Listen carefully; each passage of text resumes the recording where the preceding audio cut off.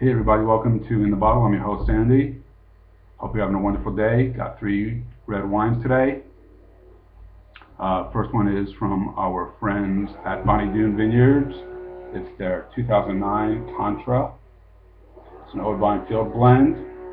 Randall Graham, very well known and well respected winemaker at Bonny Doon. Doing a great job there. Got his start working at the wine merchant in LA.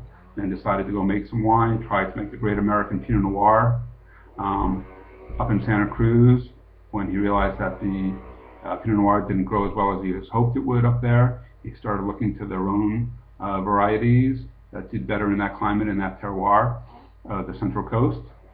This is a Central Coast wine, but a good majority of it comes from Contra Costa County, hence the name.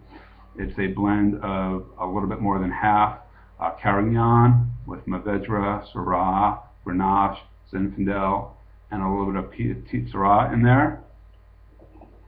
They make about 6,900 cases of it. Nice wine, get a little bit of tobacco, good fruit on there. A little spicy, fruit definitely shows through. A little black pepper, nice wine, medium bodied. Retails for about $20 depending on where you can find it. Heading now over to Spain. We've got a couple wines from the La Mancha region. First one is the Campo Reales Tempranillo. It's a 2011 vintage, aged in stainless steel. About 4,000 cases come into the United States of it. It retails for about $12 to $15, as does our next Spanish wine.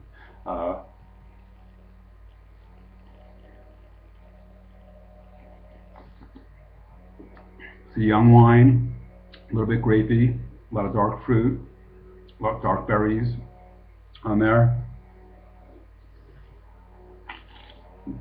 Some licorice, chocolate, medium bodied.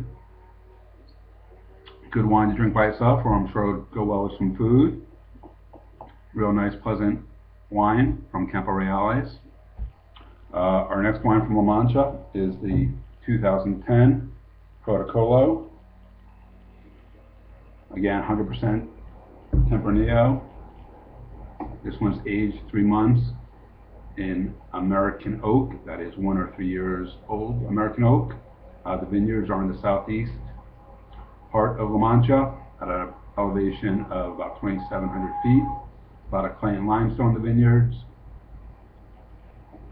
A lot of warm days and cool nights there in La Mancha. Nice pretty nose.